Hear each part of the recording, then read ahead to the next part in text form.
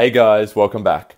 So today we're going to be looking at how to find the points of intersection of two lines where one of those lines is a parabola and the other line is a straight or linear line. Okay, so let's look at the situation where we have our first line given by the equation y equals x squared. And we all know what that looks like, and I'm going to draw it on this graph over here. That is simply a parabola that looks something like this. And then I'm going to have a second line on the same graph, because when we're talking about points of intersection, we're going to assume that these equations are on the same graph and we're going to compare them to each other. And we're going to be finding where the lines meet each other and see if they actually cross over at any point. So the second line I'm going to do is I'm going to do y equals 3x plus 18. Okay, so I've drawn the parabola y equals x squared. It's a parabola because we have a quadratic on the other side of y. And on the other one here, you can see there's no x squared. It's just mx plus b. It's in that form, so it's a straight or linear line. It has a constant gradient. And we're going, if I draw this line, it would look something like this. I'm going to make that the y-intercept. And it's got a gradient of 3. So it's quite steep.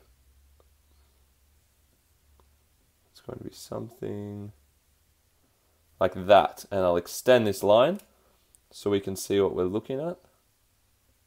So let's say it goes there. Now, looking at these two lines together, we can see there's 2 points of interest. And they're called the points of intersection. They are the points where the two lines intersect or meet each other. They cross over each other at these 2 points. Here and here. What that means is that at this point and at this point, the two lines or equations have the exact same coordinate. And that means that I could just say that at that point here, this y, and at this point here, this x coordinate are exactly the same. So they share the same x and y. I'll get rid of that and we'll fill it in later with what it is. And also at this one, if we go right down here to the x coordinate below here, that is the same for both of those lines at this point. And I will extend this y-axis for us so we can see where it meets up here. Okay, so that's our y-axis. And we have the same y point there. So the y and the x for this point are the same, and the y and the x are the same for this point for both of these lines at 2 points. How do we find those 2 points?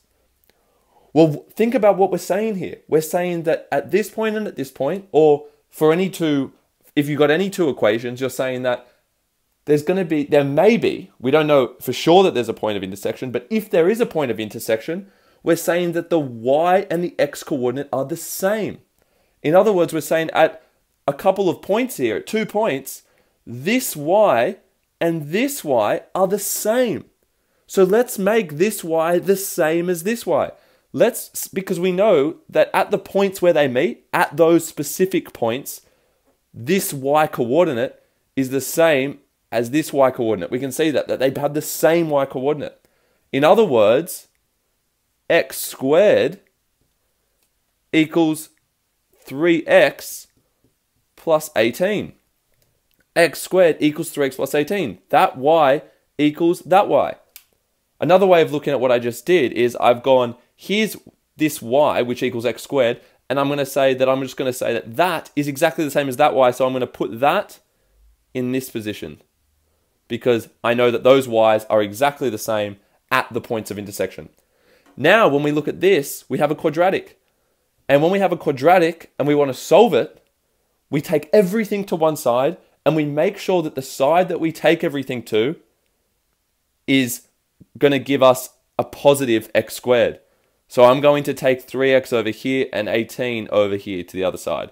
We're going to end up with x squared minus 3x minus 18 equals 0. Now we have a quadratic. Now, we know that when we have a quadratic and we're solving it, we are finding the values of x that make this left side equal 0. But what does that actually mean in the context of this question? What it means is we're finding the x coordinates of the points of intersection because we subbed in where the y coordinates are the same, therefore the x coordinates are also the same. So what you're doing by solving this is you are finding this point and this point on the graph. We're finding what x coordinate do they have. Because we know these 2 points have coordinates, we're going to try and fill them in. Right now, we're finding the x and that x. Okay, that's what we're doing for that point and that point. Okay, and you can do these questions without a graph. I'm just trying to illustrate what we're actually doing if you were to graph these 2 equations. So to trace back over quickly what we've done, we got the 2 equations, we solved them simultaneously.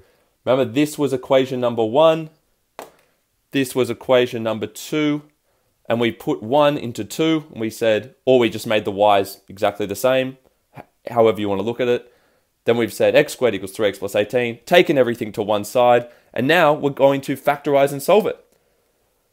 You don't have to factorize and solve it, you could solve it straight away.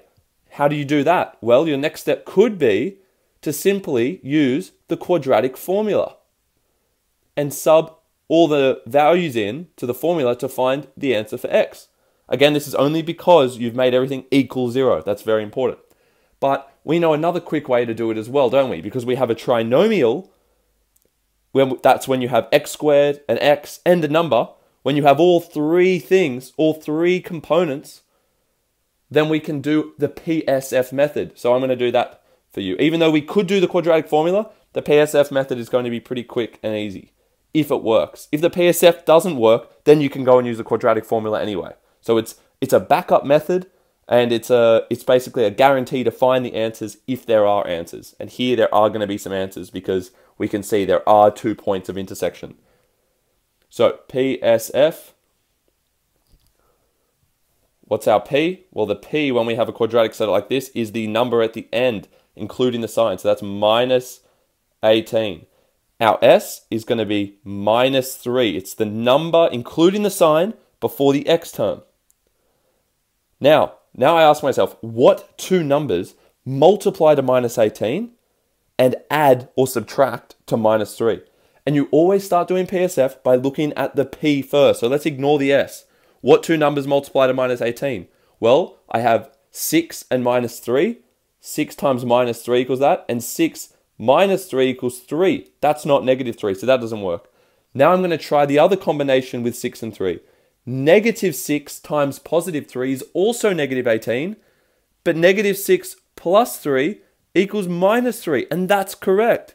So our 2 numbers are minus 6 and plus 3. Make sure you get the signs right. The negative has to be on the 6, and the plus has to be on the 3 for them to add to minus 3. We don't want the other combination where you only get positive 3. Okay, so make sure you try both combinations. Now that we got those 2 factors, I can rewrite this quadratic. I'm going to rub this out now. So I'll show you what that goes into. So we figured out up here that the PSF, the 2 numbers were minus 6 and plus 3. So I'm going to rewrite this as x minus 6, x plus 3. The reason I've put these straight into our brackets with x's is because it is a monic quadratic. That means that there's a 1 before that x squared, which means whatever your factors are when you do PSF, you can put straight into the brackets next to the x values. You just put x and x there, and then you put those, you simply fill these in there, and you just have x and x there because we know that it was going to be 1x squared, and x times x is x squared.